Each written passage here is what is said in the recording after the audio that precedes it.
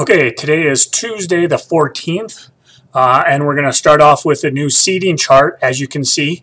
So I would like everyone to get up and move around, and you can sit wherever you want today, and from here on out, as long as you're at home.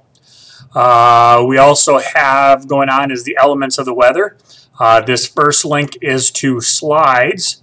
The second link is to a video that goes over the slides. That's me talking about them. And then your participation for the day is going to be lecture questions.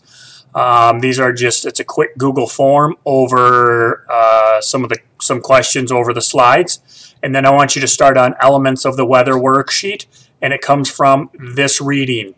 Sounds like a lot, but tomorrow I'm going to talk over some slides quick, and then you're going to have the rest of the time to work on this worksheet. The worksheet will be right out of the reading. So there are 25 questions right out of the reading, and the reading is up on top, right up here where it says weather reading. That's where you can get that. So the worksheet is for today and for tomorrow.